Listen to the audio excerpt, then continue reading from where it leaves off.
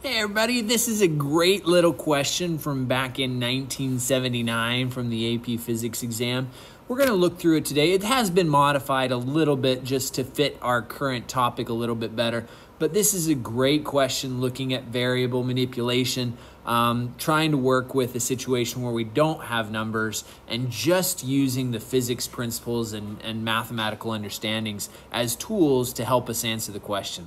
All right, you can obviously read through the question there and you can see what's needed.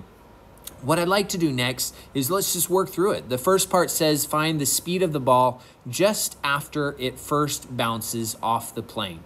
All right, so in the question, it actually told us, number one, that the ball bounces horizontally off the plane. And it also says with the same speed with which it struck the plane. So we're not having any energy loss.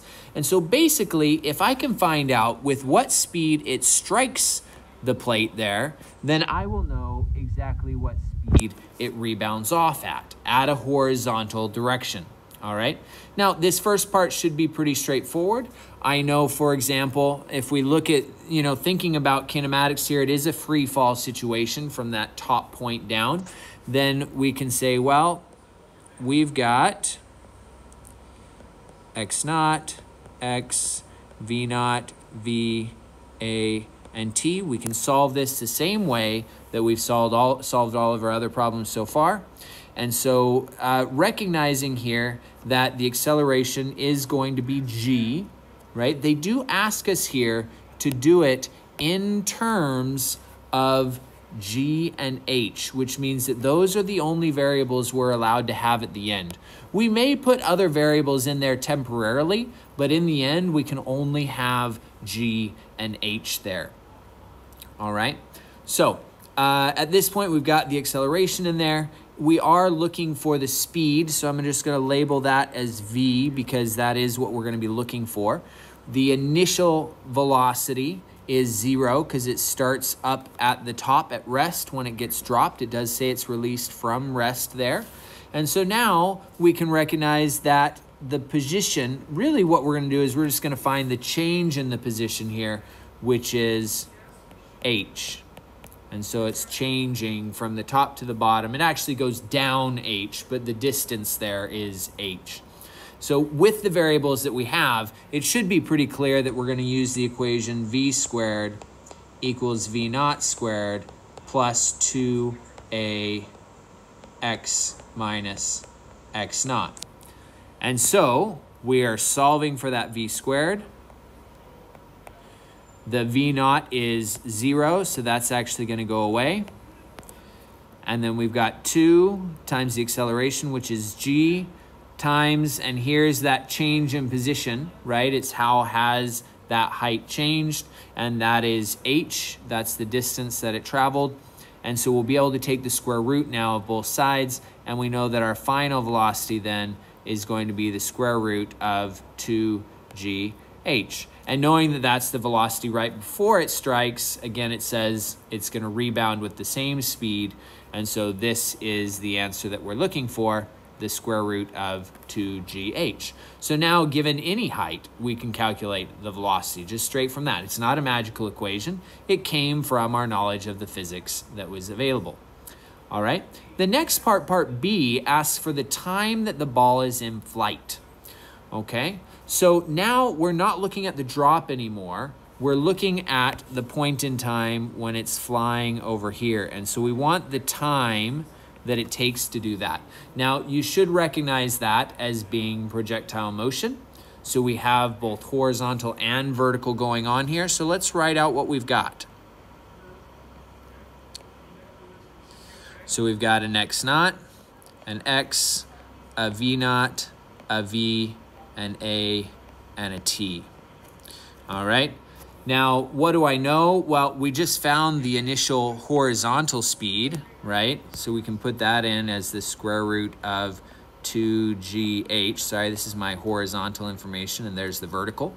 So we know that horizontally there's no acceleration as it goes through that free fall, that projectile motion. So the acceleration is 0, and the final velocity is also square root of 2gh. All right. Positions. we could label this as being position 1, right? So position 1 is going to be a horizontal distance of 0.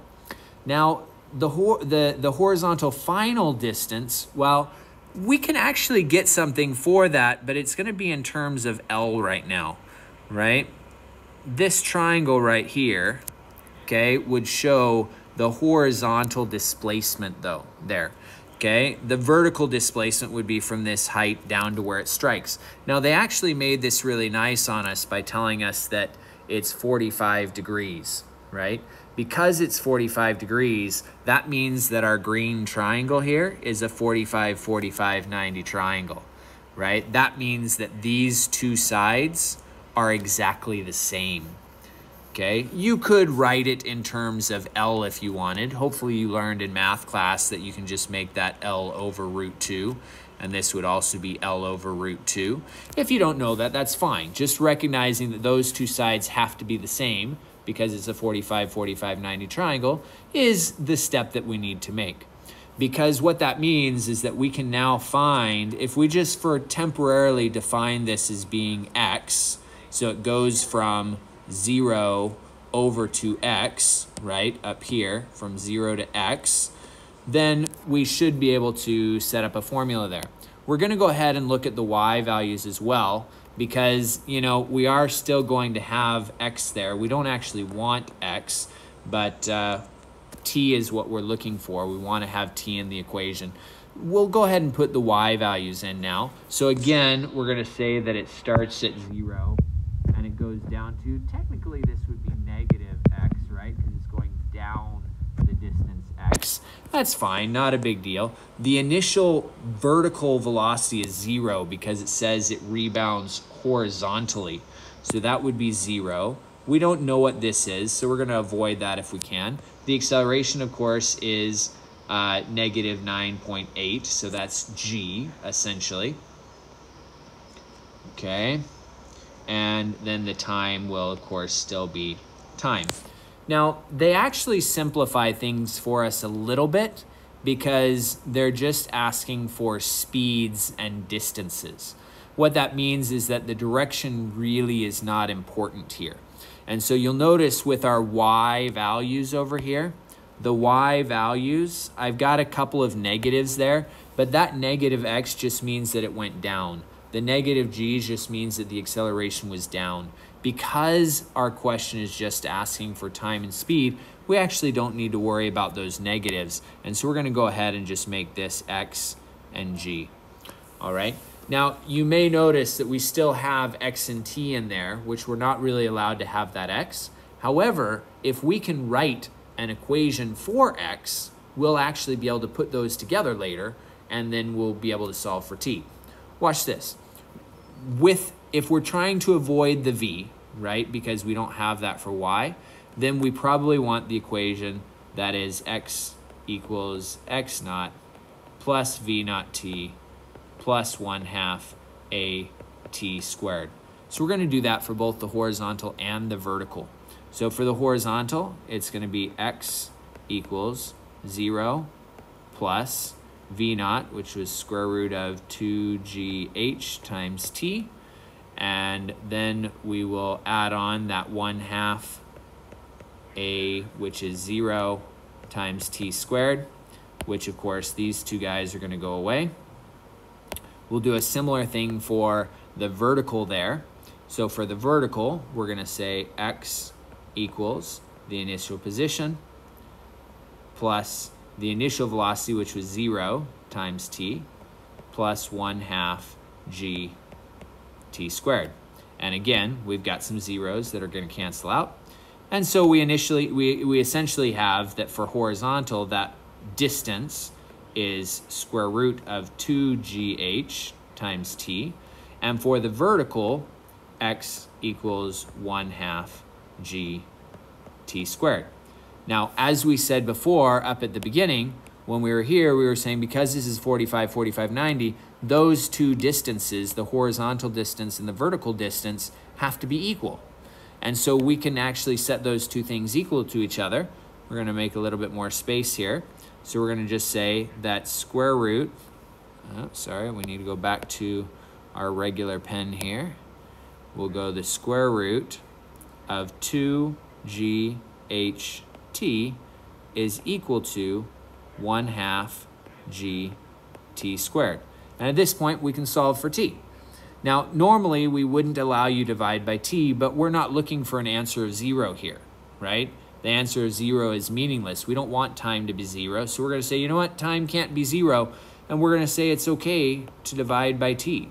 We're going to divide both sides by t, which is then going to give us the square root of 2GH equals 1/2 GT. And I can then solve for t by moving the 1/2 over, by moving the g over, and so I should get 2 square root 2GH all over g is equal to t.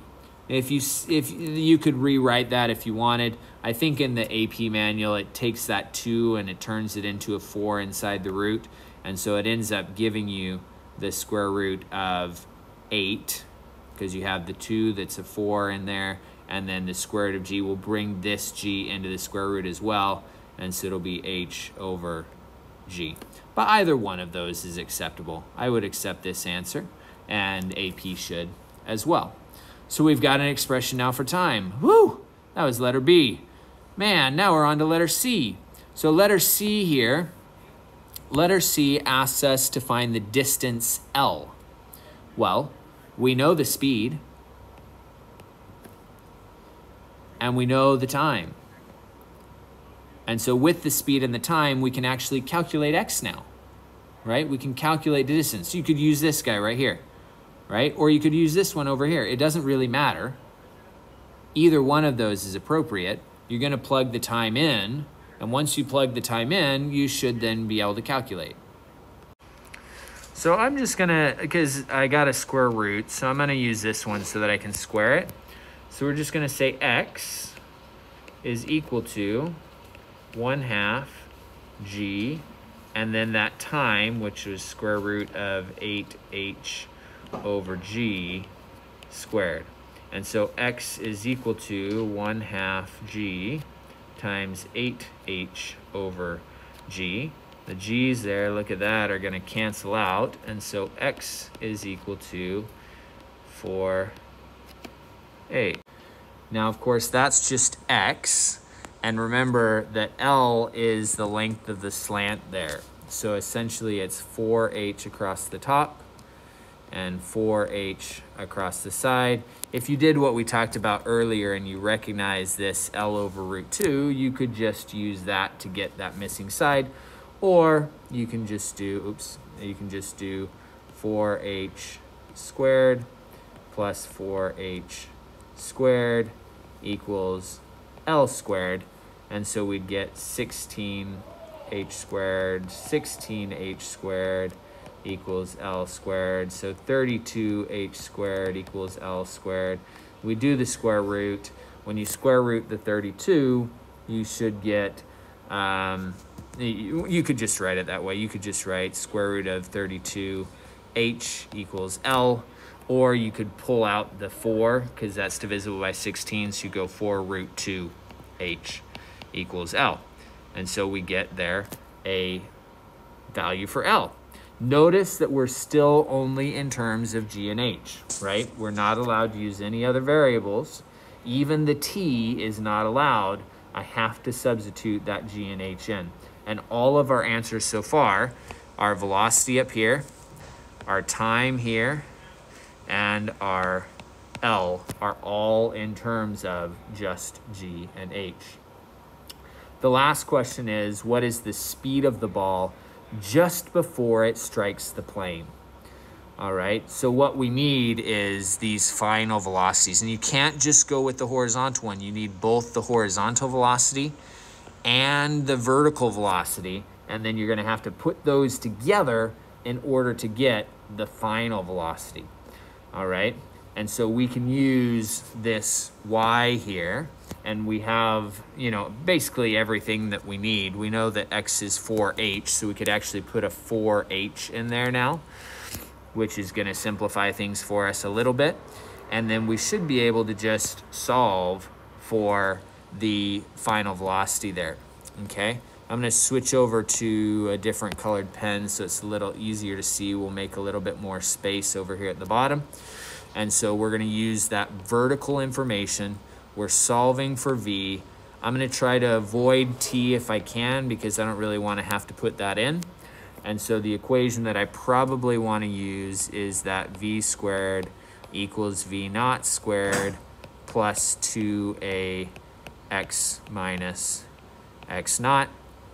The initial velocity, of course, is 0.